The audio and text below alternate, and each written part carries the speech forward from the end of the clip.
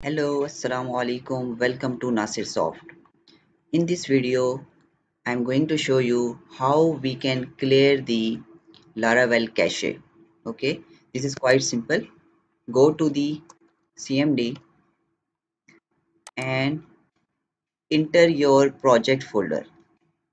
First, I go to the my server, that is XAMPP, and inside the XAMPP, I go then htdocs, and inside htdocs my Laravel folder main folder root directory is boe underscore git, and when I am inside the boe underscore git, now I go to the another folder that is web 5.5, sorry, 5.5, and this is the required hierarchy in which that is the in which the all the files of Laravel are present.